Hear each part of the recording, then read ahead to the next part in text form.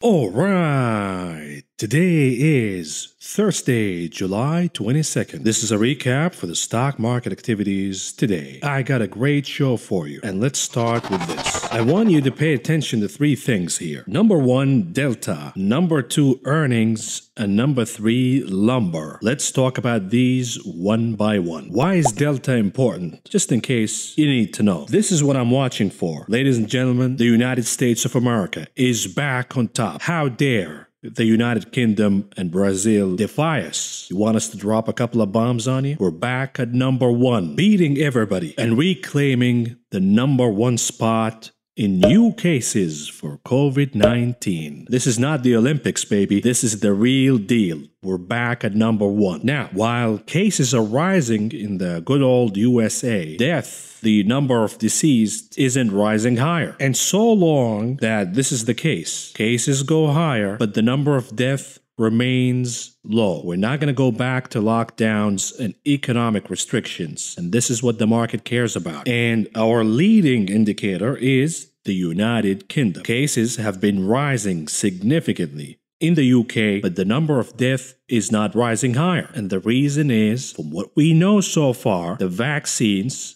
specifically Pfizer and Moderna's vaccines, are preventing severe illness and hospitalization. Now, you and I are smart people. We're adults. You watch this channel and you know exactly what the deal is. The market could care less about cases, hospitalization, infections, death, destruction, nuclear wars, the end of the universe. The market doesn't care at all. The market cares about one thing: the cocaine coming from the Federal Reserve. If the cocaine is interrupted for whatever reason, the party's over and the market crashes. But so long as the cocaine continues to flow, we're good to go. Why is this important? The correlation between Delta and the cocaine. In the morning, we got this piece of news. Weekly jobless claims unexpectedly went higher to the tune of 419,000 claims. Once again, why is this important? Remember, the market could care less. Unemployed, homeless, who cares? It cares about the monetary policy out of the Federal Reserve. Looking at this number, 419,000 claims in a single week. Looking at the number of cases of Delta and the uncertainty, the fear, which will lead to people staying at home and refusing to go out and work and instead relying on unemployment benefits. And therefore, we see unemployment claims rising higher once again. The Fed will use that as an excuse not to taper or tighten the monetary policy. Every time you challenge Jerome Powell and you say, look at the numbers, inflation is rising higher. Corporate earnings, they continue to complain about inflation. Inflation is rising higher. We're raising prices. Jerome Powell's response will be, you want me to taper now? You want me to tighten the monetary policy now when we have Delta uncertainty? How dare you? What are you, heartless? You want us to stop propping up the stock market and benefiting Wall Street and the 1%? How dare you? We got Delta, bro. We're afraid. We're scared. We need more accommodation from the Federal Reserve, which, by the way, we know it doesn't go to benefit the poor, the middle class, the unemployed at all. There is zero correlation between the Fed printing money to the tune of $120 billion a month, buying bonds and mortgage-backed securities. There is zero correlation between this operation, also known as the cocaine operation, and between creating jobs or any prosperity to the poor and the middle class. But this is exactly what the market needs. If the Fed is about to use Delta as an excuse to maintain the current monetary policy, then guess what? This will prop up stocks, tapering expectations will be pushed further down the line, and inflation will continue to rise higher. And this will be good for the inflationary stocks and many other assets, for example, commodities and the likes. And most importantly, there was a consensus among market observers that once we hit the Jackson Hole meeting, the Fed will start tapering. You know, when all of these central bankers meet in Jackson Hole and do their satanic practices. Well, now we know that perhaps the discussion will go as the following. Why would we taper now? Why would we tighten the monetary policy across the globe when we have Delta uncertainty? Let's revisit the subject once Delta uncertainty is out of the picture. So once again, Delta is important Not because delta is important to the market, but because delta is important to the monetary policy. And this is what we're watching for. Now, let's talk about earnings. Yesterday, I told you that I'm watching for the outlook and guidance in these earnings, specifically what they're saying about inflation and the COVID dynamic. For example, when we talk about the COVID dynamic, certain companies benefited from the stay-at-home environment. Are they starting to lose ground as the economy reopens and we go out and about? Well, in the case of Snapchat, for example, we're not seeing that at all. The revenues, the profits for Snapchats are continuing to grow. And that tells us that certain habits that we have adapted during the stay-at-home environment will stay with us for longer than expected. But most importantly, what are corporations saying regarding inflation? How would inflation impact their bottom and top lines in the quarters to come? Forget about the lagging indicator from last quarter's earnings. You want to see what they're going to look at in the next quarters. And here's a little hint, by the way. After the bill, we got earnings from Intel. And Intel, this is a bombshell, by the way. They're saying that the chip shortage might drag all the way to 2023. What does that mean? Inflation will not be transitory. You hear that, Mr. Powell? If the chip shortage drags all the way to 2023, then we get an inflation problem. And most importantly, we can use this piece of information to make decisions in our portfolios. Now, let's talk about lumber. Why is lumber important? Lumber fell down off the sky. It is crashing. It was transitory, yada, yada, yada. Why are we paying attention to lumber? It is exactly for that reason. If you watch the Powell testimony, every time his transitory bullshit got challenged by politicians, his response was, well, look at lumber. Lumber went up high to the tune of about 2,000 and now it went down. It lost all of the gains for the year. And we're going to see the case of lumber replicating across the economy, from used cars to chips to grains, etc. Well, here's the problem. Lumber futures were up 10% today, and my expectations are that we will see lumber rebounding significantly higher. Here's a chart of lumber. The last time we talked about this chart, I showed you the Fibonacci retracement level for around 800. I was expecting a rebound at that level. That did not happen, and lumber went down to the next retracement level. And now it appears that this level around 560, 550 is working, and we're seeing a significant rebound in lumber futures. You take a look at the MACD indicator, for example. The first attempt at the Fibonacci retracement level of around 800, that failed to cross. But now it appears that the crossing is imminent. And indeed, the 550, 560 support is working, meaning that we're about to see lumber futures rebounding higher. And if that happens, we will see a significant amount of short covering. If lumber recaptures 1,000, for example, it will create headlines challenging the narrative from Federal Jerome that the inflation in lumber was transitory. So watch out for lumber. In addition, we got some important data for the housing market. Existing home sales perked up higher, and we are seeing active listings making a comeback. This is the first time since the pandemic started when we see active listing trending higher once again. In addition, the listings per month also surging higher, meaning that the supply is starting to catch up with the demand. But here's the problem. Prices continue to climb higher, and that tells us that the new supply is from homeowners who wanted to wait till the market peaks. Perhaps they can get a better deal. They got a little greedy, and now they saw that the housing mania is starting to cool off, so they're listing their homes. But these homes happen to be at the higher end of the market. So why are we paying attention to existing home sales? Because it tells us an important indicator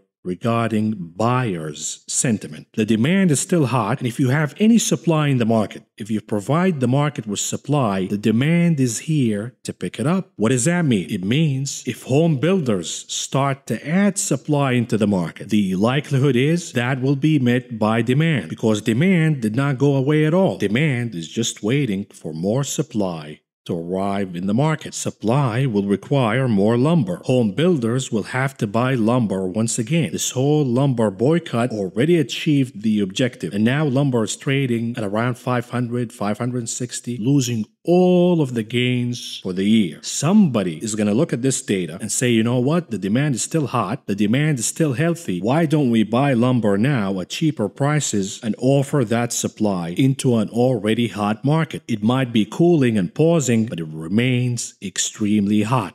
in bubble territory. Once that particular home builder buys a significant amount of lumber, and now we're hearing about wildfires in Canada shortening the supply, you will see more home builders stampeding to buy lumber, and that will reignite the housing mania 2.0. And if lumber prices surge higher again, like I said, the transitory narrative out of the Federal Reserve will be challenged. Anyhow, folks, these are three things that I'm watching in the market right now: Delta, its impact on the monetary policy, earnings, and lumber. With that being said, let's see how the market finished today. And here we go. The Dow Industrial Average closing in the green by 25.35 points, or a gain of 0.07%. The Nasdaq closing in the green by 52.64 points, or a gain of 0.36%. The S&P 500 also closing in the green by 8.79 points, or a gain of 0.20%. Leading the market today was the technology sector and capturing the gold medal. At number 2 for the silver, healthcare. The number 3 for the bronze, communication services. Meanwhile, the laggards of the day led by REITs, financials, and energy. And this is perhaps the most important piece of information, so pay attention. The indices closed in the green, but the internals of the market are awful once again. The breadth is becoming negative once again, meaning that the market was carried higher by few stocks, and we know which one. The big cap technology names: Apple, Microsoft, Amazon, Facebook, Google. Yet when we look under the hood, the NYSE 25% advancing versus 72% declining. The Nasdaq 28% advancing versus 69% declining. This is a warning signal. You watch the charts, you're jerking off. Markets going all-time highs once again, but the internals are flashing red warning signals. Anyhow, moving on to futures. An apology here, the information is not accurate 100%. Lumber closed in the green by the tune of about 10% today, but this screenshot was taken as the new session started. Crude oil futures were trading higher today, both the WTI and Brent closing in the green by about 2%. Now, we have some bad news for oil. Number 1, we have the OPEC agreement, they're increasing supply even though we have Delta uncertainty. Number 2, oil imports by China from Saudi Arabia went down last month. Matter of fact, the Chinese are releasing some barrels out of their strategic reserve. And the reason is the Chinese are not happy about the rise in commodities, be it copper, corn, or crude oil. And they're using this as a remedy to push prices down. But you have to remember this. Forget about the demand. The monetary policy across the globe, central banks continue to print and flood the market with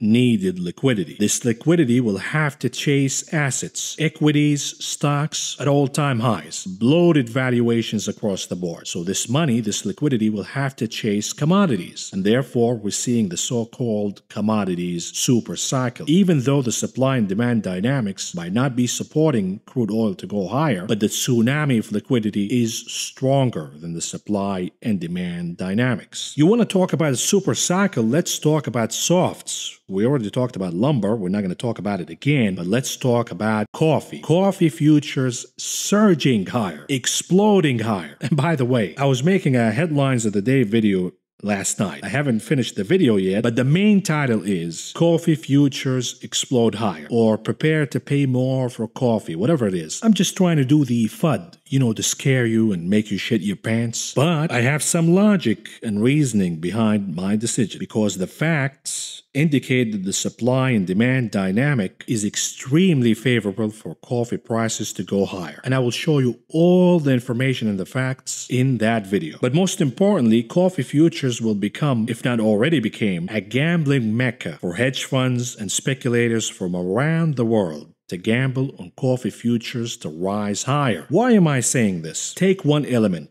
as an example. Coffee futures trade in two main markets, New York and London. In New York, we have the Arabica variety. In London, we have the Robusta variety. Two different varieties of coffee traded in two different exchanges. Usually, they trade in synchrony, but now we're seeing that the Arabica variety in the New York exchange, opening a gap with the Robusta variety out of the London exchange. I'll give you 2 seconds to figure it out. From a financial perspective, when you have that gap between identical commodities, it opens the door for arbitrage. You buy the cheap one in one exchange and you sell it at the higher price in the other exchange. And therefore, we're about to see significant activities from hedge funds and the likes in coffee futures. So prepare for coffee futures to explode higher. They've already exploded. You see coffee futures trading 10% in the green today, on top of over 5% gain yesterday. Coffee futures gained about 30% in a single month, and there is more to come. What about metals? Green across the board, led by palladium, platinum, copper, all trading higher. The US dollar remains relentless. It doesn't want to give up. It continues to catch a bid from overseas investors seeking safety in the US dollar. But metals continue to be also resilient, and we're seeing a rally across the board in metals. Of course, gold remains the conservative metal, closing at the flat line, waiting and waiting and waiting for more clarity from the US dollar. What about meats? Green across the board, feeder, live cattle futures, lean hog futures, all trading in the green. What about grains? Losses across the board, they give back, with exception of rough rice and canola futures. Now, look at the all-in-all picture in the commodities market. Where is transitory? How long? Because we see corrections, and these corrections are corrected pretty quickly. The dips are being bought in commodities. So when the Fed says inflation is transitory, don't worry about it. Have some hope and faith and pray, and let's hold hands. Well, the facts disagree. The commodities market remain extremely hot, at least for now.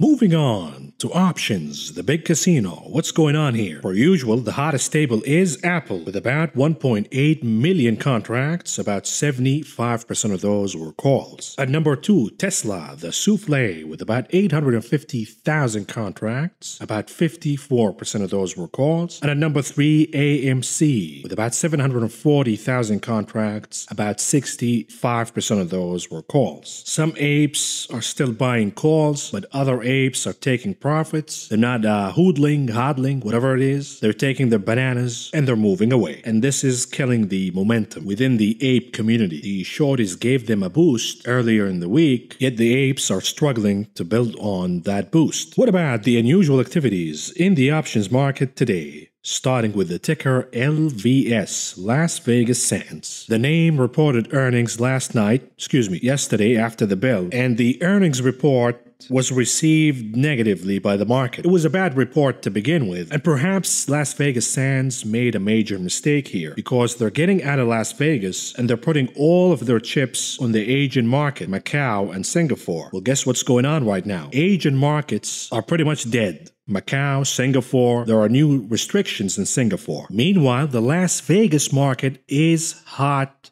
and hotter than ever. And this is the first time we see this dynamic, by the way, when the Las Vegas market is outperforming the Chinese market. I've worked in this industry for a long time, the casino industry. And if you told me back in the day that it will be a major error to sell properties in Las Vegas and concentrate on the Asian market, I would have not believed you at all, because Las Vegas was dying. Meanwhile, Asian markets, in particular Macau, was thriving. So this change in dynamics is a massive surprise in the gaming industry. Regardless, here we have somebody betting that we will see a rebound in Las Vegas Sands, and they're buying the dip via call options. In particular, they're buying the 50 calls, expiration date October 15th, with expectations that the name will rebound by about 6% by then. They paid about $2.25 a piece to enter this trade. All in all, spending about $300,000. What about the trade for the ticker FFIE? This is a new EV garbage, a new IPO, in case you need more bags to hold. Here's a new ticker for you. In this case, somebody's buying calls, the 15 calls, expiration date August 20th, and they are expecting the name to rise by over 7% by then. They paid about 70 cents a piece to enter this trade. All in all, bringing the total to about $600,000. What about the trade for the ticker SKX? This is for Skechers. My favorite name, my favorite brand. And the reason is I have the widest feet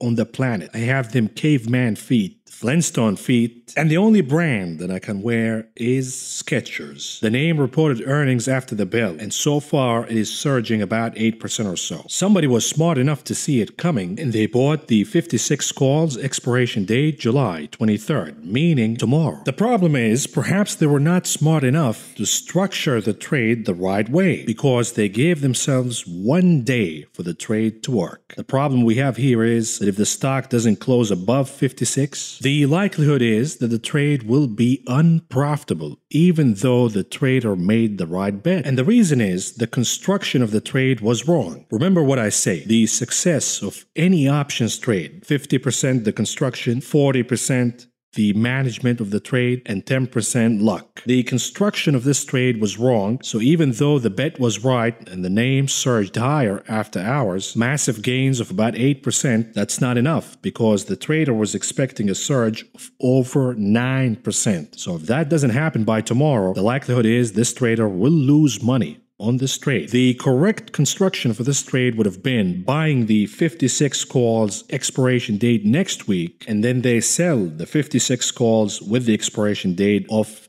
tomorrow, Friday. By opening a spread, you increase your chances for the trade to become profitable and you lower your cost. This trader did not follow the rules, and therefore there's a chance that this trade will lose even though it was the right bet. Anyhow, they paid about 90 cents a piece to enter this trade, all in all spending about $700,000. Of course, on the other hand of the trade, on the other side of the trade, there is a seller. There is somebody who owns the stock and wrote some covered calls, selling those 56 calls. If the stock closes below 56, they end up keeping all of that credit. In this case, 90 cents a piece. Not bad at all. What about the ticker PLBY? Playboy. Yes, Playboy. In case you are a vintage-based investor, you like investing in the past. This is, of course, becoming a Wall Street bet play, a meme stock, and they're pushing it higher and higher and higher. In this case, they're bidding for gains to come for the name by buying the 30 calls expiration date August 20th, with the expectations that Playboy will rise by over 10% by then. They paid about $1.80 a piece to enter this trade. All in all, spending about $1 million. What about the ticker IPA?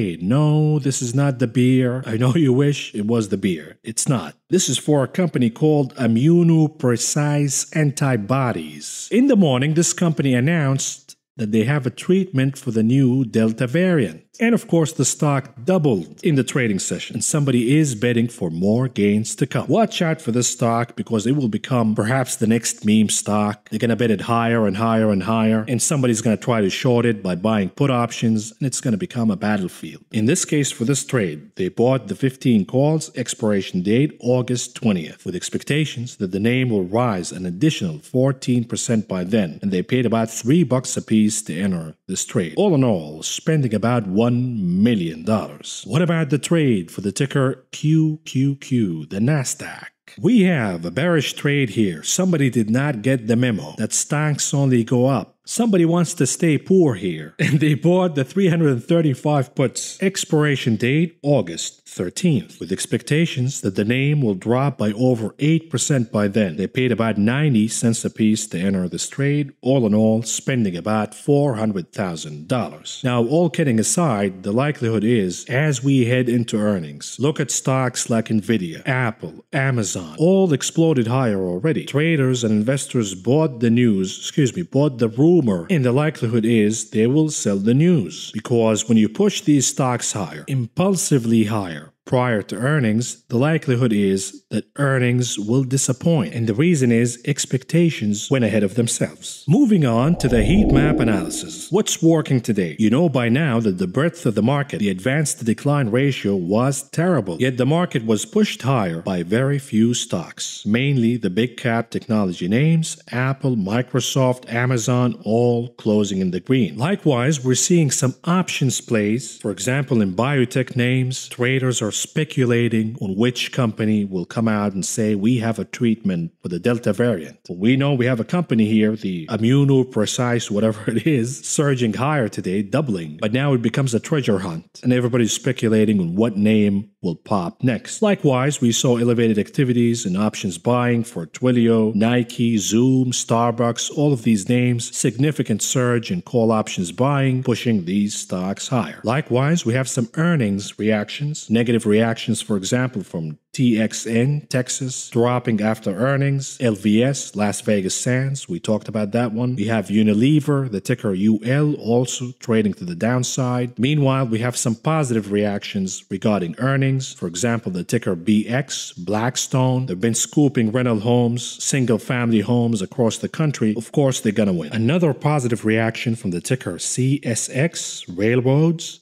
Even though the company announced in their earnings call they are struggling to find workers and they are experiencing wage inflation. They have to offer more wages, higher benefits to attract workers. And therefore, my concentration in these earnings calls and earnings reports is the outlook and the guidance. How are companies dealing with this inflation? Are they raising prices? Are they paying more in wages? This, of course, will help us to formulate a picture regarding the outlook for inflation. If more companies say we're raising prices and we're paying more, then forget about transitory. The Fed can say whatever they want. At the end of the day, the facts on the ground from corporate America saying that we're hiking wages and we're raising prices on the end customer, then goodbye to the transitory bullshit and hello to more inflation. Moving on to charts, starting with the SPY 30 minutes chart. The pop, the rebound, whatever you want to call it, is starting to run out of gas. It doesn't mean that the SPY should collapse and crash, but it should start to consolidate or to pull back all the way to perhaps 434. This is support number 1. Support number 2, we have a gap at around 432, and then ultimately 430.5. It should keep 430.5. Let's say we wake up in the morning and we see the SPY trading down. It should keep 430.5 as support. So long as 430.5 is intact as support, there is no problem at all for the SPY. Now, I will be extremely surprised if the SPY trades above 438 by the end of the week, meaning tomorrow, because the magnitude of this rebound is historic. I challenge you to find a bounce like this in recent history. You're perhaps going to find one or two, but these are rare occasions, and the technicals are indicating that our expectations should be for more consolidation, if not a pullback, to retrace some of the move to the downside. What about the daily chart for the continuous contract for the SPY? Again, a massive rebound higher at a 4,232. Now, the momentum indicators remain negative, but they're starting to recover higher, indicating that there is significant repair from a technical perspective, but the damage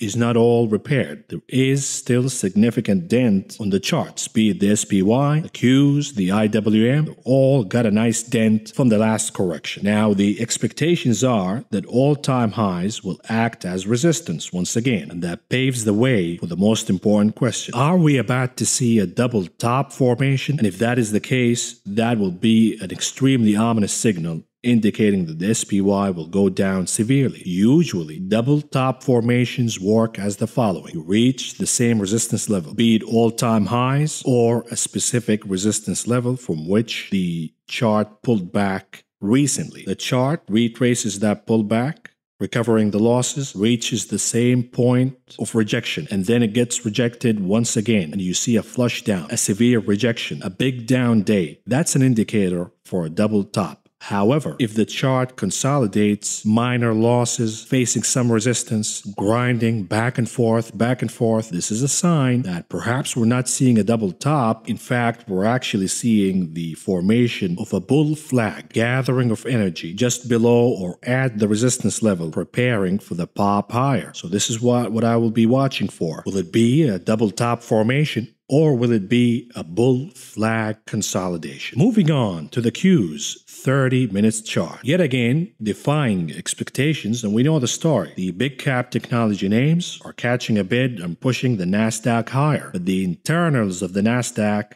are not good at all. The advance to decline ratio, the majority of names in the Nasdaq were trading down. Now, take a look at the MACD indicator from a 30 minutes perspective. Yesterday, I was expecting a crossing to the downside, indicating that the Nasdaq is starting to lose momentum and we should see consolidation if not a pullback all the way down to 360.5. The MACD indicator managed to rebound, bounce before the crossing and say, you know what, I got a little more in me. I want to go a little higher. Let's do a final act here. And you see the NASDAQ pushing higher and now claiming 363 for support. But you cannot extend it for any longer here. It is already overextended. At some point, you got to face the music and the momentum has to slow down. My expectations are we will see consolidation, if not a pullback, all the way to close the gap, which is highlighted in the yellow bubble, if not going all the way back to 360.5. And by the way, going back to 360.5, that will not be a terrible deal at all for the NASDAQ. It is just a retracement after a massive move higher. The candlestick formation from a 30 minutes perspective is showing a bull flag consolidation. But I'm not going to give the bull flag. I will actually give it the thumbs down that we will see consolidation, if not a pullback, in this chart. And I will show you my evidence from the IWM's chart. But for now, we're looking at the continuous contract for the NASDAQ, a daily chart. And here we are, a V-shaped recovery, going all the way to all-time highs, which coincides with the level of 15,000. The momentum indicators remain negative, but significant repair has been done. The chart is not out of the woods yet. At any moment now, the momentum indicators could curl down again. And what I'm watching for is, similar to the SPY, the S&P 500, will we see a double top formation at 15,000, or will the chart pull back and consolidate underneath or at 15,000 in a bull flag formation, preparing for the break higher? And here it is, 30 minutes chart of the IWM. Once again, this was a bull flag pattern. The assumption was that the chart will pop higher, reclaiming 223 for support. But I told you I'm not giving the bull flag because the MACD indicator is indicating that this chart is running out of steam. And the expectations should be for a pullback, not a pop higher. And this is exactly what happened. The IWM going back all the way down to the support of 218, retested once, retested twice, and now we're waiting whether 218 will hold for support or will the IWM go down all the way to 212 once again. But this is how charts work. The Qs defied expectations, and the reasoning is the big cap technology names caught a bid, but it is extremely hard to push it for any longer. We're talking about the Qs, of course. At the end of the day, the Qs, the NASDAQ, will act exactly as the IWM's chart. We will see a pullback. Moving on to the US dollar, the Dixie. This is relentless. It doesn't want to go down. You beat it with a stick, you beat it with a pair of shoes, you beat it with your fist. It doesn't want to go down. And the reason is there is a significant amount of uncertainty here from global investors, specifically Asian investors. Even though Asian markets are starting to recover here, whether we're talking about the Hong Kong market, the Sensex, Singapore, all starting to recover, yet there is this appetite of buying the US dollar. Now, I am still in the camp that the US dollar will top and pull back all the way to 92, because while Delta fears are attracting more demand from Asian investors, they will also push tapering fears and tapering expectations a little further down the road, and that should ease the rally in the US dollar. Now, from a behavioral perspective, when you look at this chart, it should have topped a while ago. It should have pulled back a while ago, and it did not. It continues to be resilient. From a chart behavioral perspective, it tells me that the US dollar is working these conditions, these overextended conditions from a technical perspective by consolidating, but it is preparing for the pop higher above 93. I'm keeping that perspective in the back of my head, but for now, I'm maintaining that we are looking for a top in the US dollar, and that is dependent on Asian sentiment and tapering expectations. Moving on to GOLD, gold. Doing nothing at all, trading flat, and the reason is gold is the mature guy in the room. It wants to wait and see what the Dixie wants to do first. If the Dixie decides to top, pulling back, then we will see gold popping higher, and the expectations are that 1840, 1850 will be broken, and we will see gold trading above that level. And of course, this is what gold bugs are waiting for. The problem is, what if the behavioral chart perspective in the Dixie works out and we see a pop higher in the US dollar above 93 comfortably? Then this will be a negative development for gold, and it will pull it down all the way to the Fibonacci retracement level around 1,760. Moving on to the 10-year yield.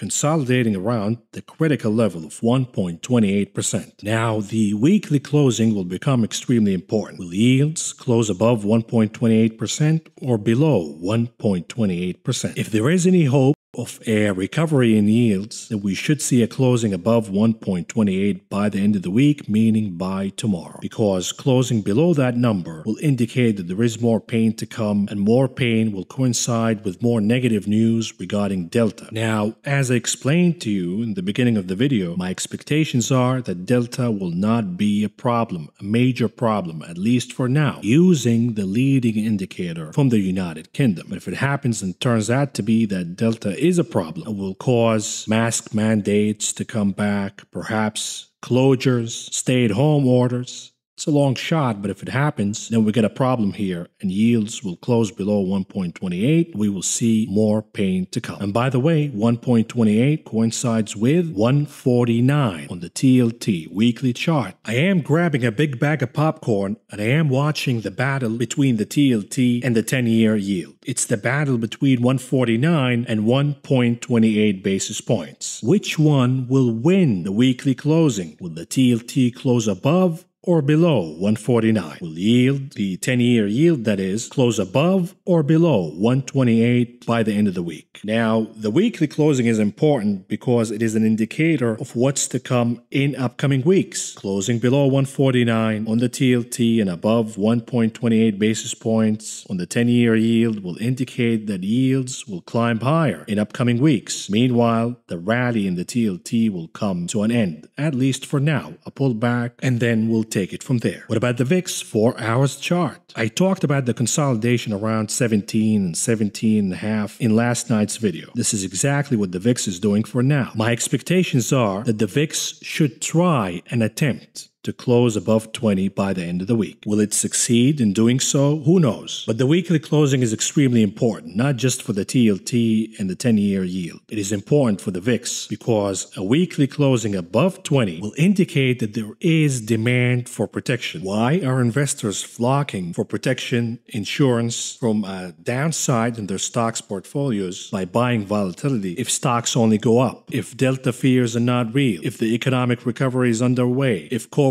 earnings are pristine? Why are they flocking to buy protection? This is the battle of psychology. And by the way, stick around because I will show you the put to call ratio. And it is stunning. There is a stunning development here. I'm watching 20 on the VIX. Closing above 20 will be a bad signal for the SPY and the market in general. Here is Apple 30 minutes chart. What's going on here? Breaking above the descending line, and it appears to be a bull flag consolidation. But I'm not giving the bull flag yet. I believe that Apple will go down as we head to the end of the week. My expectations are that Apple will remain within range, and the range is it's a little wider than usual, 140 as support and 150 as resistance, until we get to earnings. Now, when you look at the options grid for Apple, the open interest for the 150 call expiring tomorrow has over 100,000 open interest, a massive number. Now, this trade was losing money today, even though the stock was trading higher. Ask yourself a question. Will market makers get squeezed in Apple and buy the stock tomorrow, pushing it all the way to 150? Of course not. The likelihood is that all of this open interest will either expire worthless or we will see some profit taking, depending on when the traders entered this trade. Regardless of profits or losses, closing the trade will push the stock to the downside. We will see a pullback in Apple. This is at least my expectations for tomorrow. It could go down all the way to the same descending line, which happens to be at the same support level, 145. That will be perfectly normal. No major move for Apple one way or the other until we get earnings. And by the way, do your homework and research the strength of the Chinese consumer as of late, specifically last quarter. And let me know what you find.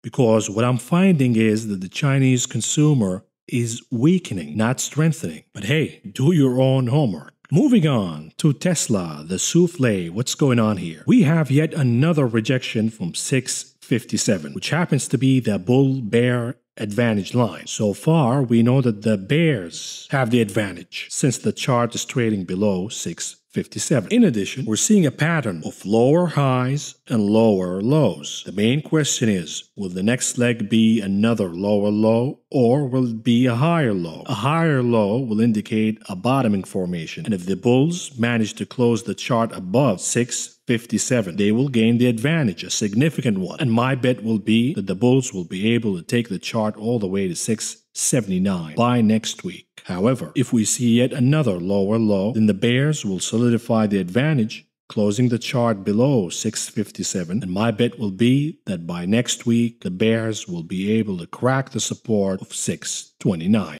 What about tulips BTC? And I am enlarging the MACD indicator because it is starting to curl higher. We're waiting and waiting and waiting for a crossing, a definitive crossing, one way or the other. For now, it appears to be that the crossing will happen to the upside, a positive crossing creating green impressions in the histogram. Likewise, the descending trend, the negative divergence on the RSI, is also being challenged. If we see a break higher above the descending line on the RSI, then tulips are gaining significant advantage. For example, take a look at the 4 hours chart. The number I'm looking at is 35,750 still. This is the threshold that the laser beams have to recapture. We'll take it one step at a time. For now, we have a descending resistance line, and the chart has failed to break above that descending line over and over and over again. Will the rescue operation by Mama Kathy and Reverend Elon Musk be enough to gather the laser beam faithful, the tulip community, to buy BTC once again and trade above the descending line?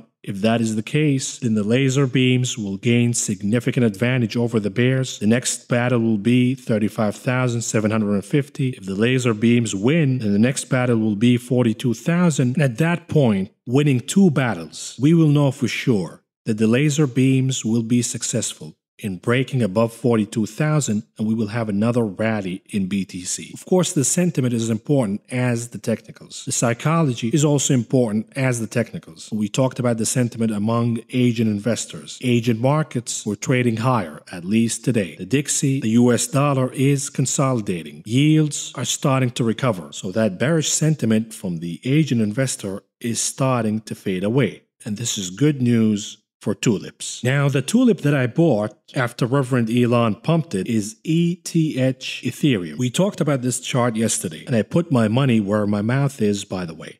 I joined the tulip community. I joined the laser beams, and I bought ETH. My expectations are that we will see a pop higher at least to 2,500. 2,500 will be enough for me. I'm not a tulip bull. I'm just playing a rebound here, and going to 2,500 will be enough as a target for me. But it could go higher. It all depends on the momentum here. The technicals are paving the way, opening the door wide open for a rally in BTC, in Doge, in ETH. The main question is, will buyers walk through the door? And if they do, then tulips will go higher. Because we have an example here in AMC. The hedgies pushed the chart higher by short covering, but the apes did not respond by buying AMC. So that door is still open, but the door will be shut again if the hedgies, the shorties, and the likes smell weakness among the ape community. If the apes fail to pop up this chart higher, then the shorties who just covered will ask the question, well, perhaps we covered a little too soon and we need to short again. I'm enlarging the MACD for you here in a 2 hours chart to show you the loss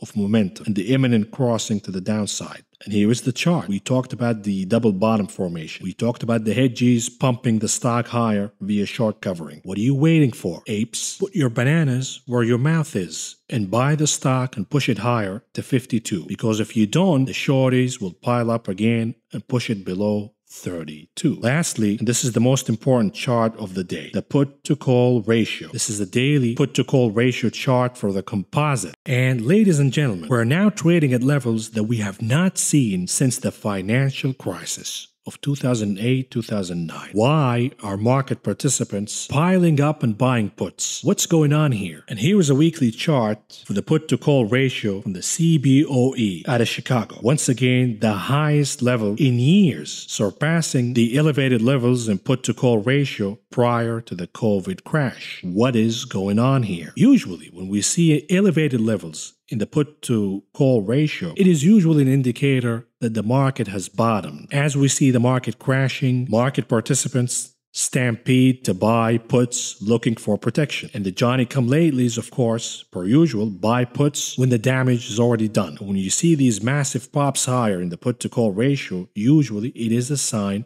for a market bottom. But what if the elevation happens when we're not experiencing a market crash or a severe market correction? It tells us that investors are buying puts, buying protection in expectations of an upcoming downside. Perhaps a severe one. Could it be hedging prior to earnings? That's explanation number one. Explanation number two is the seasonality. We're heading into August, September, which happen to be the worst period for the market in the last 10 years. You combine the fear element of buying protection prior to earnings, plus the seasonality. And you ask yourself a question. Looking at the charts, the NASDAQ, the SPY, the IWM, it doesn't matter which one it is. We see these massive corrections, 3-5%, and right away we see a rebound higher. The market recovers everything, and the sentiment is clearly on the side of bulls. They're emboldened, they're perhaps overconfident, and this is the key word, overconfidence. Market participants are too greedy, but the smarty pants, the institutional side, is actually buying puts as we speak right now. They're expecting a downside, they're expecting a downturn, they're hedging, while us retail traders are buying with both hands, buying every single dip. This is something you gotta keep in mind. Anyhow, moving on to the conclusion of this video. What do we have on the economic calendar tomorrow? We have the flash PMIs, manufacturing and non-manufacturing. This will be important, specifically prices paid and prices received. It's yet another pulse of inflation in the economy and also another pulse for economic growth. You gotta separate the two. Economic growth and inflation, two separate things. Unfortunately, even the world's leading economists fail to differentiate between growth and inflation. The headline number is an indicator for growth. Prices paid and prices received, those are indicators for inflation. Lastly, what about the earnings calendar? We have Honeywell, a massive outperformer. We will see if the results justify the rally in Honeywell. In addition, we have American Express, which provide us with important information and insights regarding the health of the consumer, specifically in this reopening phase in the economy. Are consumers booking cruises, making travel plans, regardless of Delta? Of course, this will be a lagging indicator, the report that is, but the outlook, the guidance, this is the important part we should look for. In addition, the conference call, hopefully these so-called analysts will ask the questions. Are you seeing changes in plans as Delta fears start to take over? Are customers canceling their travel plans, or are customers' travel plans still intact? Perhaps they're vaccinated and they're not fearful at all regarding Delta. This will be an important component to understand. If the consumer sentiment is not afraid of Delta, then Delta is not an economic problem story. It could be a health problem story, but it's not an economic problem story because we're not going to see lockdowns. The consumer sentiment is still intact. Travel plans are still intact. Spending is still intact. And on top of that, the Fed has an excuse to delay the tapering talk, using Delta fears as that excuse. The last thing is, the headlines of the day video is coming out tomorrow, and the main subject will be coffee futures, but we will talk about Delta, we will talk about corporate earnings, we will talk about corporate-specific news and market sentiment, so stick around for that video coming out tomorrow evening. With that, folks, that's all I got for you tonight, and I will talk to you again tomorrow. If you found the information presented in this video helpful, please subscribe, press the like button, the notification button, and follow me on social media.